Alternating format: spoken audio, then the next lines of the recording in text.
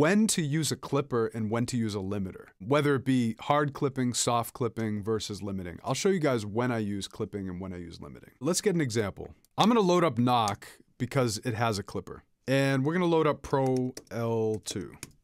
A limiter is a real transparent way to shave off peaks and to make your track overall louder. You can really push a limiter and some of the dynamics will get squashed, which can be good, and it will really kind of balance the sound in a very loud way. If you use something like FabFilter Pro L2, it's a super transparent way to do your limiting. A lot of times I'll use a limiter at the end of my mastering chain. Limiters are good for things like vocals, good for stuff without a lot of transient material. The difference between a limiter and a clipper, I'm talking about a clipper which usually has a variable hard and soft clipping. A clipper, what it does is it shaves off the transients. It shaves off anything that goes above 0 decibels. Where a clipper works really well is on drums, because drums have transient material. You can use a limiter with drums and it'll give it a different sound, but if you want your drums to hit hard, a clipper is real good. With a clipper, you can go between hard and soft clipping. Soft clipping literally will round off everything that crosses 0 decibels. If you look at a soft clip waveform, it's gonna be rounded. If you move more towards hard clipping, it's gonna be more jagged. So every time that waveform crosses 0 decibels, it's gonna be a sharp crossover. Interpreting the difference in actual sound, when you hear a soft clip sound, it sounds warm.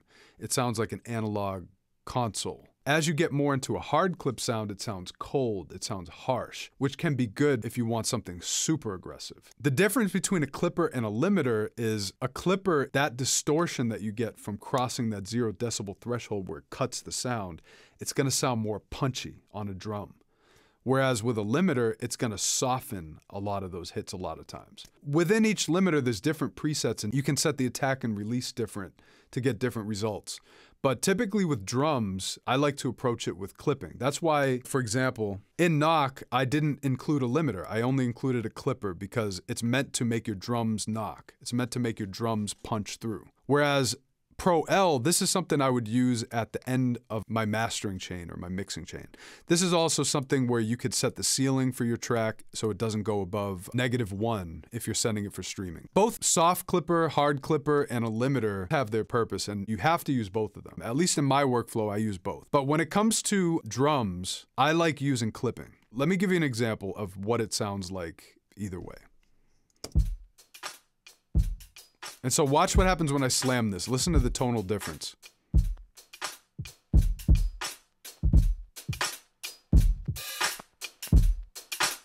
So you can see as I turn up the volume, over here in red, it's showing the gain reduction.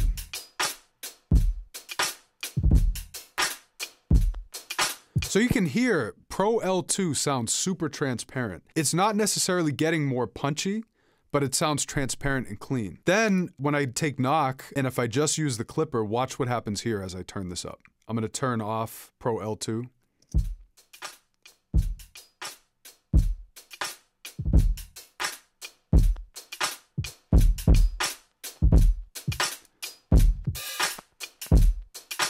So that's when you turn up knock. I'm gonna turn it all the way up for this example. And this slider allows you to go between hard clipping, which is jagged lines, and soft clipping, which is smooth lines. Every time those transients cross the 0 decibel mark, if soft clip is on, it's gonna round out the transient. If hard clip is on, it's gonna be very jagged when it crosses over 0 decibels. So listen to the difference with your ears. This is hard clipped.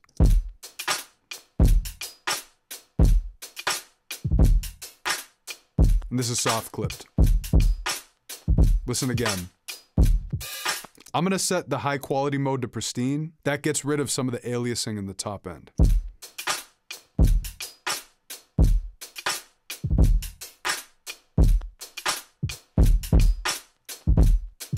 Where you really notice the difference between hard clipping and soft clipping is in a sine.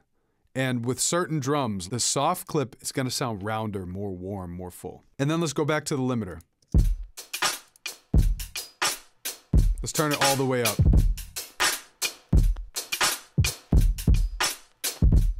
So this is 30 decibels of limiting.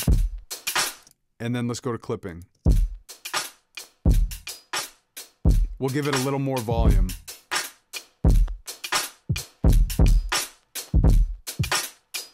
Obviously, I'm pushing it real hard right now. Just to give you an idea, if you pay attention to how the clipper sounds, it sounds like everything keeps its punch because nothing's getting squashed. With a limiter, as you turn it up, that kick, it's compensating for the volume. So it's pushing down that kick. But Pro L2 does a really good job keeping everything very transparent and balanced sounding. But it's two different use cases. So when I'm doing my final touches on a master, with Pro L, I'll just give it a little bit of limiting just to bring up the overall volume of the track.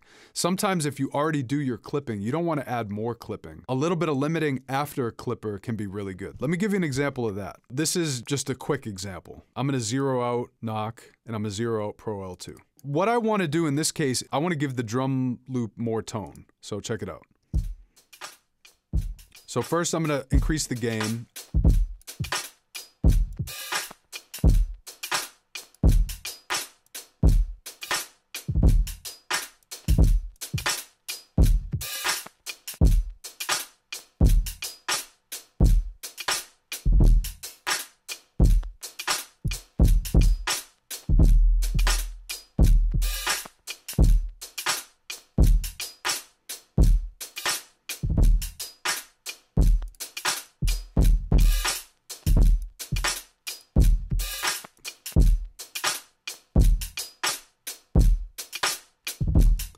So I gave it more tone, and you wouldn't necessarily use this with a drum loop. What a limiter might do is it might just raise the overall loudness. So in this case, it's already so loud, we don't really need to use it. But if I wanted to, since it's already clipped,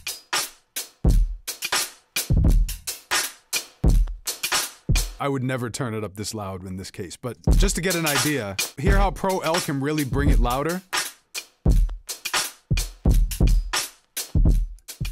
And it maintains its punch because it's already been through the clipping process. Both of these plugins, Knock and Pro L2, are ways that you can increase your perceived loudness. So clipping, because it's squashing the sounds, that's why in music you hear today, a lot of the music has soft clipping. What that does is it just increases your perceived loudness. So as you do that, your track is sounding louder, but not actually louder. I hope that helps. You guys have any questions about clipping versus limiting? DECAP.